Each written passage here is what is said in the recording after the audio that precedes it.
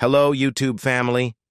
Today, our hearts are heavy yet filled with appreciation as we delve into the lives of the actors from the beloved series One-on-One from 2001 to 2006. While we revisit the laughter, the drama, and the unforgettable moments, we'll also take a moment to remember those who brought these characters to life. Their performances touched our hearts, and today we honor their legacy. Before we embark on this journey, I want to invite you to join me in paying our respects. These actors became a part of our lives, and their contributions to the world of entertainment will forever be cherished. Now, grab a seat, get comfortable, and let's dive into the world of One-on-One and the incredible actors who graced our screens during those memorable years. Join me on this journey of remembrance and celebration. Charlie Murphy. Charlie Murphy played Larry Eldridge in the TV show. Charlie Murphy resided in Tewksbury Township, New Jersey, and shared his life with Tisha Taylor Murphy from 1997 until her passing from cervical cancer in December 2009. The duo welcomed 2 children, and Murphy had an additional child from a previous relationship. A practitioner of karate, Murphy succumbed to leukemia on April 12, 2017, at the age of 57 in New York City, New York. Born on July 12, 1959, in the Brooklyn borough of New York City, Murphy's mother, Lillian Murphy, worked as a telephone operator, while his father, Charles Edward Murphy, served as a transit police officer, actor, and comedian.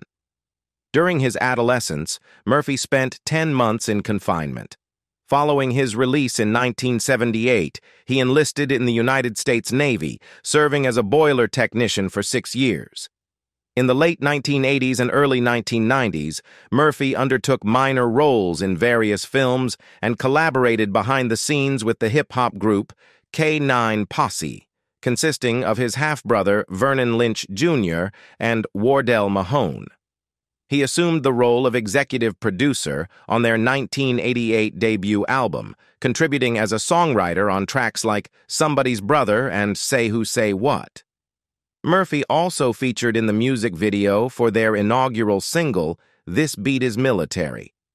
His major film debut occurred in the 1993 movie CB4, portraying the antagonist Gusto. Charlie Murphy gained widespread recognition as a recurring performer on Chappelle's Show, particularly through the Charlie Murphy's True Hollywood Stories sketches. These sketches detailed his escapades as part of his brother's entourage, recounting encounters with celebrities like Rick James and Prince. Following Dave Chappelle's departure from the show, Murphy and Donald Rawlings hosted the Lost episodes compiled from sketches produced before Chappelle left. In 2005, he starred in King's Ransom, sharing the screen with Anthony Anderson and Jay Moore. Murphy played the role of Herb, a gay ex-convict hired by King, Anderson, to stage his kidnapping. Additionally, Murphy lent his voice to Budweiser radio commercials, portrayed the character Ed Wunkler III in Cartoon Network's Adult Swim series The Boondocks, and voiced a character named Jizzy B in Rockstar Games' Grand Theft Auto, San Andreas video games. He also provided the voice for Spock in G4TV's Star Trek 2.0 shorts and a dog in his younger brother Eddie's 2007 film, Norbit. Starting on March 20, 2009, Murphy launched his sketch comedy series, Charlie Murphy's Crash Comedy, on Crackle. His stand-up special, Charlie Murphy, I Will Not Apologize, premiered on Comedy Central in late February 2010. Murphy made special appearances in 1000 Ways to Die and the TBS sitcom Are We There Yet? As Frank Kingston. From 2014 to 2015, Murphy took on the role of Vic on the Adult Swim live-action show Black Jesus. Jeanette Dubois. Jeanette Dubois takes on the role of Queen Esther in the One-on-One television series. Dubois passed away on February 17, 2020, due to cardiac arrest at her residence in Glendale, California. Born Jeanette Teresa Dubois, she hailed from either Brooklyn, New York City, or Philadelphia, Pennsylvania. Her parents were Lillian Guedi, 1910-1984, and Gordon Adelbert Dubois, 1915-1960, and she was raised in Amityville, New York on Long Island. Dubois initiated her acting journey on stage in the early 1960s, making her debut on Broadway with a minor role in the brief play The Long Dream, which had a 4-day run in February 1960. She participated in the drama A Raisin in the Sun alongside Louis Gossett Jr., although not in the original Broadway production. Following her appearance in the play The Blacks, in October 1963, she became an understudy for the housekeeper role, originally played by Gertrude Jeanette, in the comedy Nobody Loves an Albatross, running until June 1964. Dubois then featured in the Broadway musical Golden Boy with Sammy Davis Jr., Billy Daniels, Lola Falana, and Johnny Brown. In the original run from October 1964 to March 1966, Dubois portrayed Anna, the sister of Davis's character. Dubois's early television roles include the 1969 TV film J.T., and her portrayal of Loretta Allen on the soap opera Love of Life from 1970 to 1972, marking her as one of the first African-American female regular cast members on a daytime series. Her film debut came with the role of Vera in Diary of a Mad Housewife, 1970. She played Stormy Monday in the 1973 comedy Five on the Black Hand Side and participated in Lanford Wilson's play The Hot L Baltimore the same year. During her tenure in the play, television producer Norman Lear observed Dubois' stage performance at the Mark Taper Forum and was impressed. He cast her in his CBS sitcom Good Times as Willona Woods, the neighbor of the Evans family and best friend to family matriarch Florida Evans, portrayed by Esther Rolla. Dubois was part of the show from February 1974 until its conclusion in August 1979. Dubois initially joined as a co-star with Rolla and John Amos, who left the show in 1976. In 1977, Dubois' role gained prominence in the 5th season after Roll's departure. She resumed her co-starring role when Roll returned in the 6th and final season in 1978. After the conclusion of Good Times in 1979, Dubois produced the album Once More, Jeanette Dubois, under her Peanuts and Caviar label in 1983. She featured in the 1987 Control music video by Janet Jackson, her former co-star from Good Times, portraying the role of Jackson's mother. In 1992, she shared the stage with Clifton Davis in And I Still Rise, a play crafted and directed by Maya Angelou. Dubois had roles in the films I'm Gonna Get You Suka, 1988, and Charlie's Angels, Full Throttle, 2003, and made television appearances in Moshe, The Steve Harvey Show, A Different World, Touched by an Angel, and The Wayans Bros.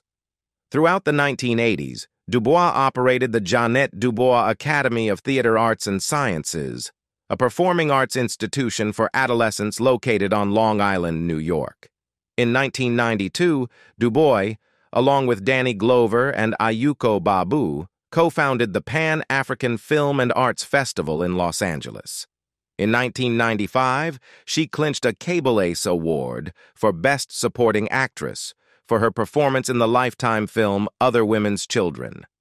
Dubois received Emmy Awards for her voiceover contributions to the animated series The PJs in 1999 and 2001.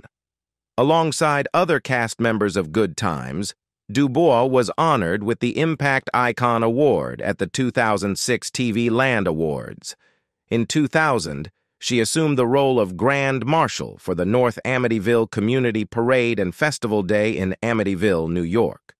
Dubois was bestowed with honorary membership in the Zeta Phi Beta sorority. Dubois entered matrimony with Sajit Gupta in 1950. According to her Brazilian consular document, Dubois finalized her divorce from Gupta by April 1959, although another source suggests she was still wed in 1964. Together with Gupta, Dubois parented 4 children: Provat Gupta, Rani Gupta, Kesha Gupta Fields, and Raj Christo Gupta, who succumbed to cancer in 1987 at age 36.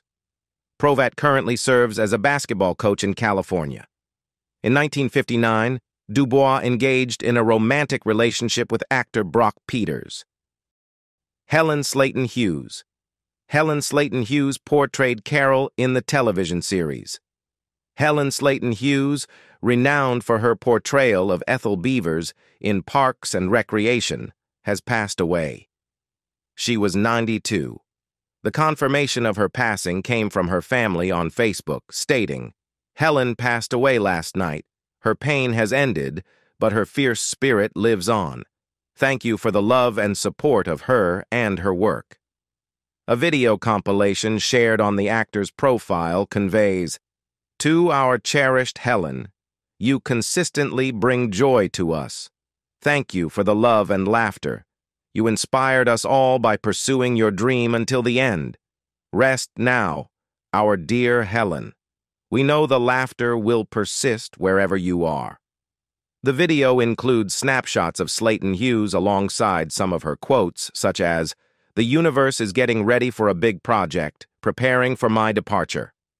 Born in 1930, Slayton Hughes earned her inaugural Hollywood credit at 50, debuting in the 1980 film Mafia on the Bounty. Her subsequent roles spanned movies like Shoot the Moon, Good Night and Good Luck, Crazy on the Outside, and Hesher, as well as TV series including New Girl, Brooklyn Nine-Nine, Arrested Development, Rutherford Falls, Fresh Off the Boat, True Blood, That's So Raven, and Parenthood. Number 6. Dave Madden as Reuben Kincaid. Reuben's loyalty to the Partridges is steadfast, and they can count on him to manage their careers with unwavering dedication. However, when it comes to discretion or offering advice, Reuben's approach can sometimes be a bit tricky.